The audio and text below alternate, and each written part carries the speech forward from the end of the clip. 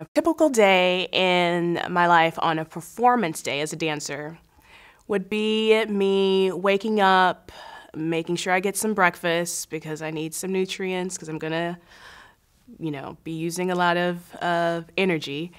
And I will normally, if we don't have an early rehearsal, then I'll just kind of make sure I have my costumes together because you don't want to arrive and like, oh, I forgot my shoes or I forgot that red shirt I was supposed to wear. So make sure that that's going good. I might sleep because I know I'm going to have to spend a lot of energy later.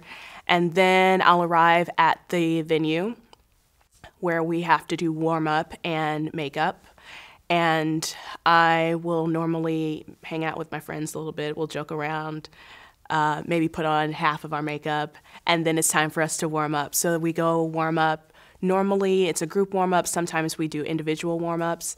And then from there, we get, the stage manager will tell us that we have 40, 30 minutes to places. So then we'll go back into the dressing room, continue to put on our makeup, put on our costume, and then we have what's called a powwow.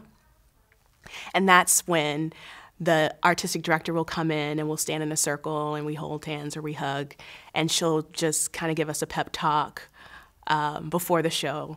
And then we do this little ritual where we kind of chant and we do like a little shimmy. And then they say places and then we perform. And then after that, we have to clean up. And if we have another performance the next day, then we just make sure everything's tidy and then go home and go to sleep. Do it again the next day.